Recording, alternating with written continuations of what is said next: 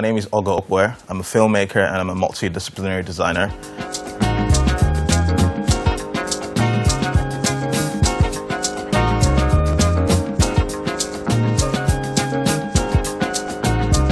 I've always wanted to make films. I've always wanted to tell stories. So it's very convenient to look for platforms that easily help those stories to be communicated in the best form possible. Films, television, animation. I'm also African, so there's a lot of stories that need to be told from the continent. So I just feel those are the biggest places to tell stories and get it across the world. You know, there's always a single narrative out of Africa. But I feel if more people are able to work on those platforms, then they should be. And I feel I've got the talent and the skills to do that. The first short film I did was Damaged. It was in my bedroom. It was well received. It had to do with abuse. A girl was fresh out of abuse in a relationship. So the story was centered on that. Well, I clean up your mess. And what do I look like? Your mum? And I know about that Angie. The next one I did was called SAVING CAIN. That also had to do with some form of illness where people don't really talk about bipolar disorder. It had a supernatural spin on it. I'm sorry about this. I did another film for a 48-hour sci-fi film festival called Darwin's Plan. That did well. And obviously I'm on my current short film, Catface.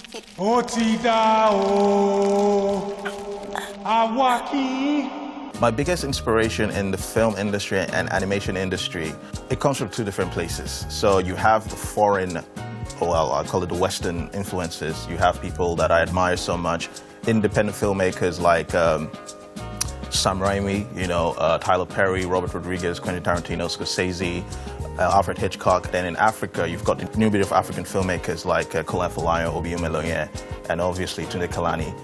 These people I really admire their filmmaking abilities. Animators, there's no one greater than Walt Disney. And obviously in terms of comics going into film, you have people like Stan Lee of Marvel. Those are the people I really, really look up to. I really love psychological films, films that would make you think. And those could be action, that could be thriller, they could be horror. I do not like the slasher type horror films. I feel they're too easy to make and too cheesy. But I love films that would get you thinking, give you a certain reaction. So if I like Catface, the film I've made, is slightly horror and slightly thriller, but it's something that when you watch it, you think, and you hopefully get like a certain feeling out of it, which is not just, oh, I just got scared for the sake of it. There's a story behind it.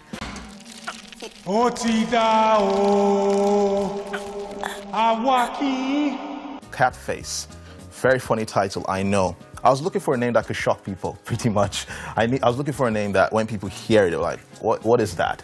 The idea behind Catface, the reason why I did it was, one, we don't have enough African superheroes. That for me is key. I'm Nigerian descent and I crave African superheroes. Black Panther is pretty much the only superhero we have in terms of the fiction world. But the reality is I wanted something that could help to add to that ecosystem. So that's why I came up with the idea for Catface. Also, Catface touches on some of the dark pitfalls in online dating. There's a lot of internet serial killers that have such crazy affinity with online dating communities. And you know, some of their stories need to be told. So I decided, okay, let me highlight that, but at the same time entertain people. But not only that, let me bring a hero into this, because they're victims in this. They need to be helped. Who can help them? Obviously a hero.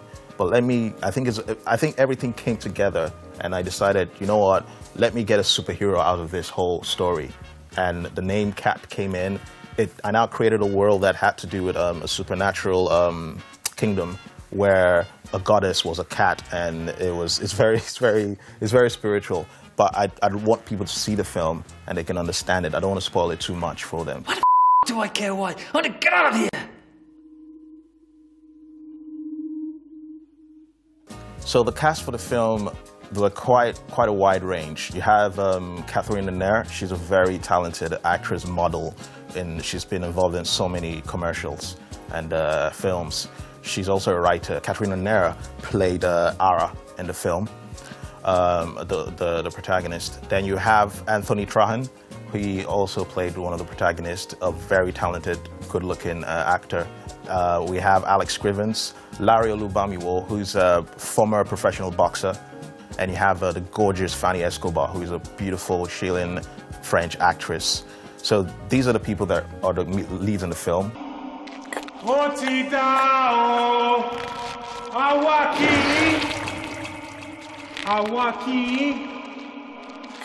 The biggest challenge I faced while working on Catface, and I think on any micro-budget production, short film, feature, is funding. It's funding because it all revolves around money. And what now happens is, because of that, you're dealing with people's times and you have to be careful. Somebody may, at the last minute, get a job that costs so much more money. You get disappointed at the last minute as well when it comes to venues. You could hire a venue and you'd realize, for example, when we're shooting, we didn't know that the studio had booked like the studio adjacent to us to a music video shoot. So we couldn't film for like 4 or 5 hours. So because we needed sound. A couple of days before that, there was a church a floor above us. So we couldn't shoot for 4 hours. So you see all those kind of things as well. Trying to find the best location to film, again, you don't have enough money, so you have to compromise. But what we ended up doing was making the best out of what we had. I had a very creative, talented production designer. The cinematographer was great. Everyone was great, so we were just very creative, and we were thinking on our feet every single minute.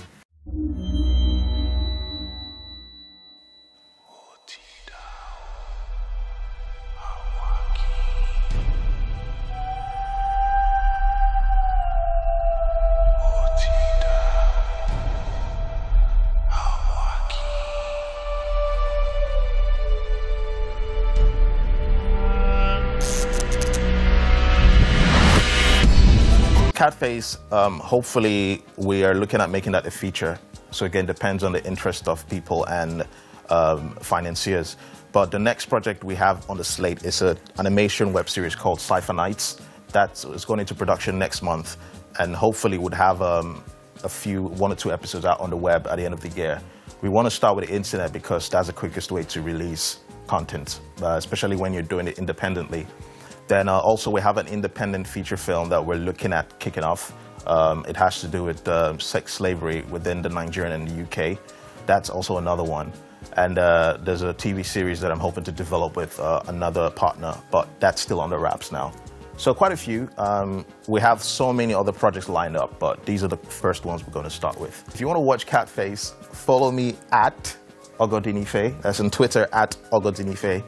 That's OGODINIFE, and also at Instagram at Ogo Dinife. Catface, the website is www.catfacethefilm.com, and all the information will be there. The Catface is going to go through the festivals. Fingers crossed, we win a few awards, get good mentions. Then we're going to go straight to video on demand, and it will go public. I didn't kill anybody. I swear on my life.